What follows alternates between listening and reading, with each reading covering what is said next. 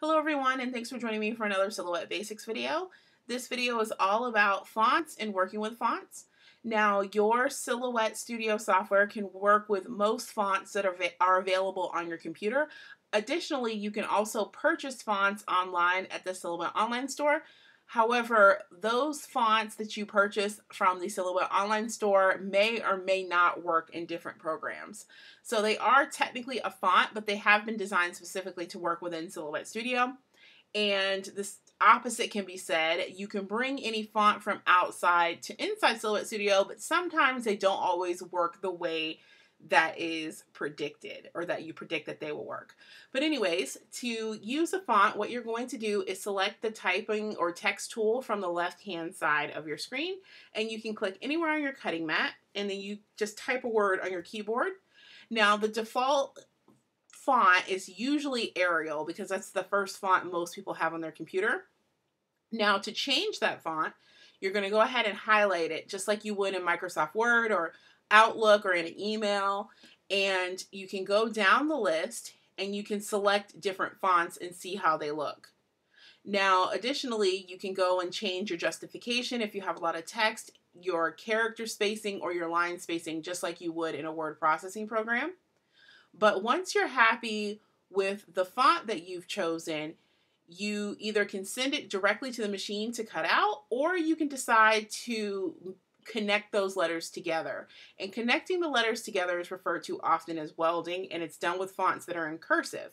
So for the purposes of this video, I'm going to go ahead and change this hello to a font called Blackjack. Oops, I don't have Blackjack installed on this computer, so we're going to go with Billabong because that is another font that I am positive that is in script. So I'm going to go ahead and make this really big so that you can see that when it was really small, it looks like those letters were connected, and if you were typing in a word processor, it would look like they are connected, but they're not. You can see here, each place where there's a red squiggle, it's actually going to cut through, and we don't want that. So what we're going to do is weld this font together. Now, some fonts land nicely and you don't have to move each of the letters around. But in this case, some of the letters are still spaced out that could be touching. So what we're going to do is click on the word, right-click the mouse, and go down to Ungroup. Now a box is going to appear around each letter, and each letter can be moved independently. So if I grab this L, I can actually drag it over so that it's touching this letter. And I could also do the same thing in the other direction. Drag this so that it's touching that letter. Now, some fonts just don't weld very well together. You'll have to space the words back. They won't be touching, just like your natural handwriting may look. And some fonts work beautifully, welding without any manipulation. But once you decide you have the letters where you want them to appear, you're going to take your mouse and draw a box around all of them to select them together. And then you're going to weld them, which essentially just means connect, like welding two pieces of metal. And you can weld several ways. The method that I prefer is to right-click, and then there's actually a button that says weld, or an option that says weld on that menu, and everything will become connected.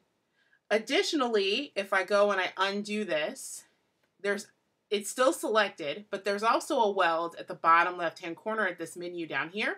And these options, which I don't refer to too often, are shortcuts for things found other places. So if I click right there, there's also the same weld that was in this right-click menu. So that is it for working with fonts and welding. If you have any questions, you can leave them for me in the comment section down below. And as always, guys, thanks for watching.